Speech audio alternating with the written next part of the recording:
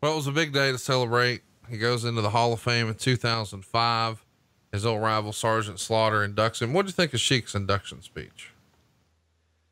It was true Sheik, man. It was, I think, what everyone expected. And you know, sometimes you pay for what you get, and that was the Sheik. But I also, when you look back at people that deserve to be in the Hall of Fame, man, Sheik is one of those guys that I'm glad that he got his just due in the Hall of Fame.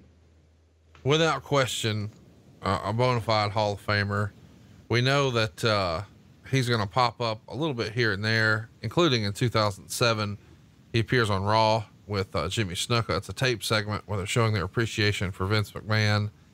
And on August 13th, he does a WWE version of American Idol, where Volkov's going to come out and sing the Soviet anthem. And of course he supports him there, and he pops up again in 08 and 09 and 10. It feels like, you know, every year or every other year, Vince McMahon is finding a way to just pay homage to the Iron Sheik. But somewhere along the way, he made a fairly random appearance on Howard Stern, and it gave him like a new life. What do you remember about that appearance and the crazy catchphrases coming out of it, and all that you guys were seeing from afar? Well, I think that there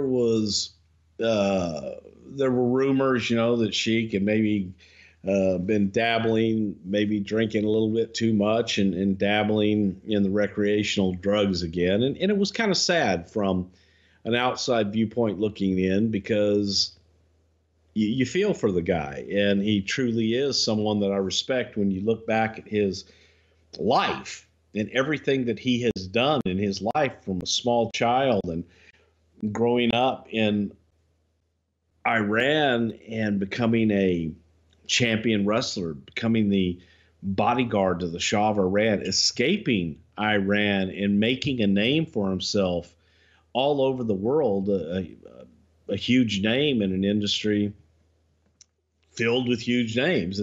To this day, he's at the top of that list.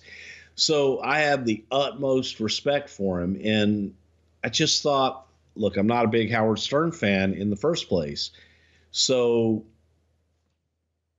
I just thought that they kind of took advantage of him, and it was an opportunity to do the things that we have fun with Sheik. And I will humble you and fuck you, Brian Blair, in the ass. Brian Blair doesn't even know where that came from, which is great.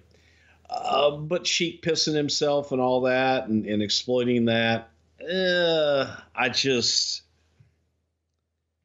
Personally, I didn't like it. It does. Yes, it was notoriety, and yes, it got his name out there, and yes, people had a good laugh. Personally, I didn't like it. He does land some managers who think, hey, there's some money in this, and he would start to do comedy club tours and made some appearances on the Cartoon Network.